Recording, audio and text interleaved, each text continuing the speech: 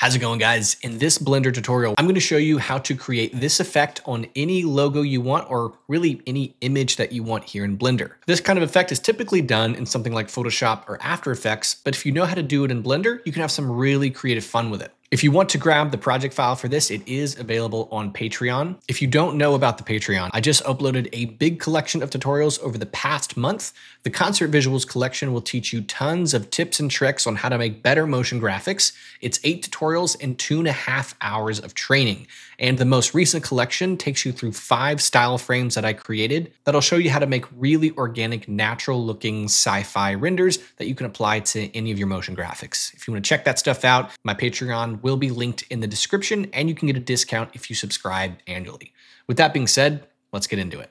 All right, in this video, we're going to be using 3 different assets. We're going to be using an image with some water droplets, this kind of watercolor paint effect. I'm going to be using the Blender logo. You can use any logo you want, and a video of some water droplets as well for the second part of this video. What's great about this is using my process, you can use any photo that you want. So if you want to find some water droplets and some watercolor images, I would go to Pexels or Unsplash and find that stuff, and you can follow along with your logo or your text or anything you want. All right, now that we're in Blender, let's just start off with a grid, and with a plane, and I'm just gonna scale it up just to be a little bit bigger, and we can open up a brand new shader window. So first thing what we're gonna do is just open up into the shader editor, click new for a new material, and I'm gonna swap this out for an emission material and plug that right into the surface, and we'll go here to the render view. In this case, we're just gonna use Eevee. There's no reason for this to be cycles. Next thing I'm gonna do is go ahead and get a color ramp and plug that into the color of the emission. And if you have the Node Wrangler add-on enabled, it just comes with Blender by default. You can hit Control-T, and now we're ready to import our image. So go ahead and click open. Here is all of our images. We're gonna start off with the Blender logo, and we'll just throw it right there. And then the white portion, I do wanna make kind of an orangey red, but you can do anything that you want. And now we can get into the fun part. So what we can do, I'm gonna just take this guy, I'm gonna duplicate it, and we're gonna hit this file icon and open up our second image.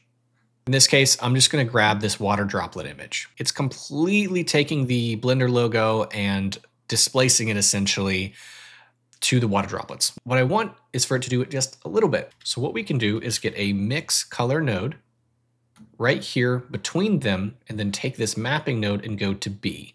What is essentially happening is if I bring the factor over to the right, it's essentially completely bypassing this image texture. We're creating essentially a bypass system to where if the factor's to the right, it's like this was never added. If the factor's to the left, it's like we have no bypass at all.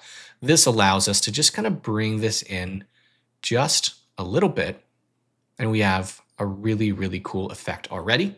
And then you can also use the mapping nodes to move the logo around, because the image will sort of displace the position of your logo. Now, that's just one image. We can actually do some really interesting stacking of other textures. So what I'm gonna do is I'm gonna hold down Shift and right click, and now we can throw another texture on top of this to get an even more dynamic look and really have, make something really artistic. So we can just go ahead and duplicate another image texture, and I'm gonna go ahead and grab my watercolor image. And right now, it's completely changing it to the watercolor. So we'll get another mix color node and make another bypass. But in this case, I actually see how the mapping is plugged into it. I'm gonna hit Control-T and just get a new mapping set so I can individually move this new image. So what we can do now is go ahead from mix, we're gonna go here to darken, and that will kind of keep the logo in place in a sense. And then I'm gonna go ahead and get in a color ramp, and then we can just go ahead and flip the color ramp. And then if we bring the white portion in, it'll just sort of crunch that texture out a little bit.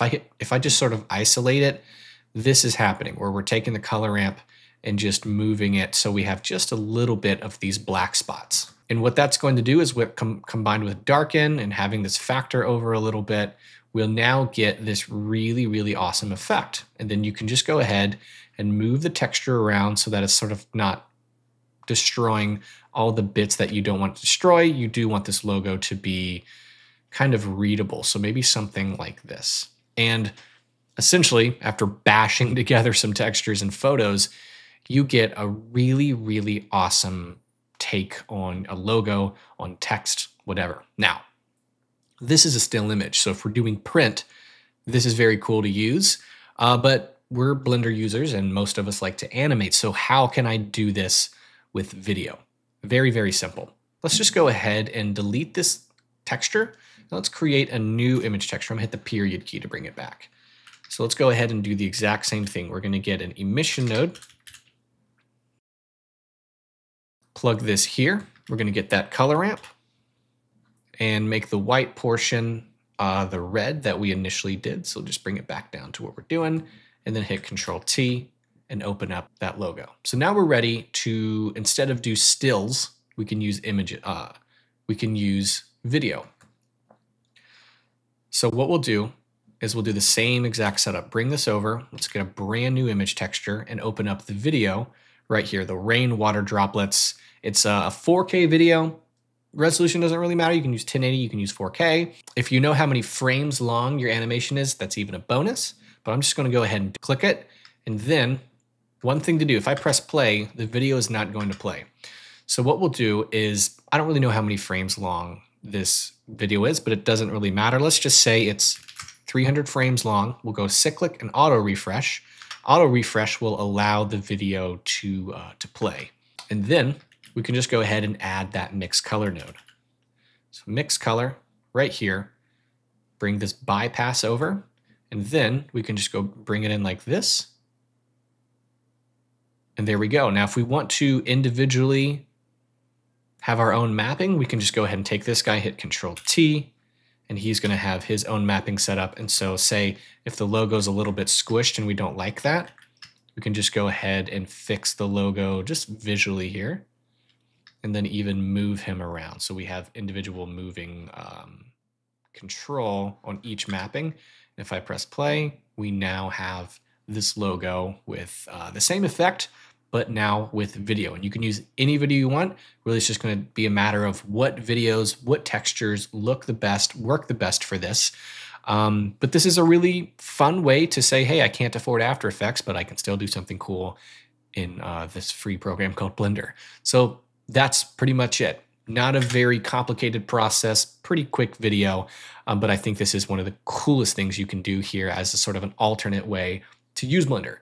So that's it. So there we go. Hope you guys enjoyed that. Again, you can grab the project files on Patreon along with all the other stuff that I mentioned that are on my Patreon right now. You can check that out, linked in the description. I hope you guys learned some really cool stuff with this, and I'll see you in the next one.